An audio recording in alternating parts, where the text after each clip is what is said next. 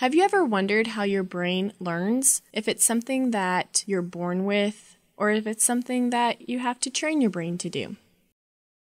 Well, here's your brain. Well, not your brain, but a brain. Under the cerebrum lies the control center of the brain.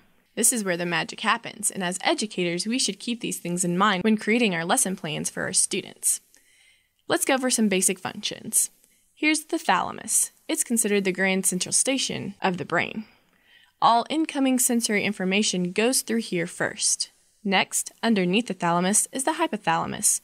This is considered the life support center. It controls hunger, thirst, your respiratory system, heart rate, and even controls the pituitary gland, which is responsible for hormone release. Next is the hippocampus. It is sometimes nicknamed the seahorse or the ram's horn due to its shape. This controls memory processing, from working memory to long-term memory. Next is the amygdala, or as I like to call her, Amy G. Dalla. She's in control of anger, rage, fear, survival, and possibly connected to emotional memory. Next, let's talk about the neurotransmitters. These are actually chemicals that the brain reads or feeds off of. Every sense has a special chemical it uses to communicate with the brain, but the sense first has to be turned into a chemical, and that process is called neurotransmission. Electrical pulses will help move the chemical message to the brain, and the brain will create an appropriate response. For example, if you were walking in your yard without any shoes on, and you stepped into something that was warm and squishy and had a pungent smell, your brain would automatically tell you to pull your foot away because you just stepped in poo. How does the brain process information? Within your hippocampus, your brain is going to process memory. And this is important to note because all the stimuli that is coming into your brain will be processed here and either forgotten or stored away in long-term memory. When giving information to your students, you need to keep in mind how you're presenting that information, how much of that information you're presenting, and really what the most important part is of that information.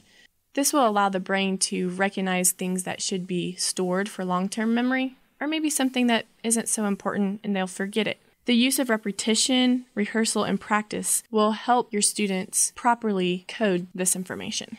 As teachers, our goal always is for retention. We want our students to remember the information year after year after year. It's difficult to do this. According to primary recency effect, students retain the most information within the first 20 minutes of the lesson. Keeping this in mind, you can present the most important information of your unit first, and then break down the details later. Scientists are currently studying how sleep is related to memory processing. It is currently believed that long-term storage of information happens during your REM sleep stage. Here's your brain again. Let's look at how it's organized. The left side of the brain is responsible for analysis, sequence, time, speech, word, letter, and number recognition, and it processes external stimuli. The right side of the brain is responsible for holistic thinking, patterns, spatial awareness, context of language, facial, place, and object recognition, and it also processes internal messages.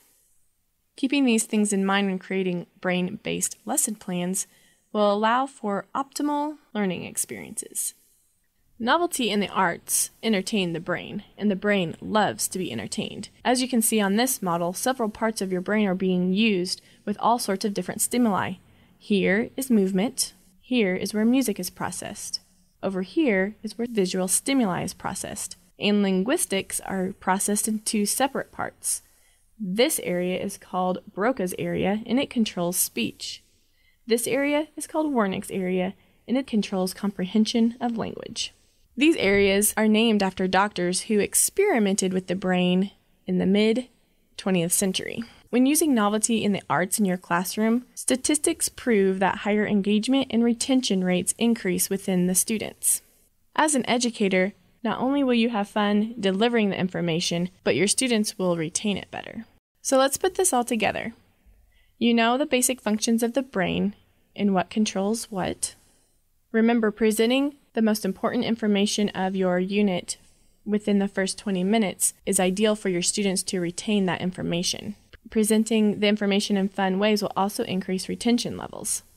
With this information, you as the educator can provide brain-based lesson plans for the optimal learning experience.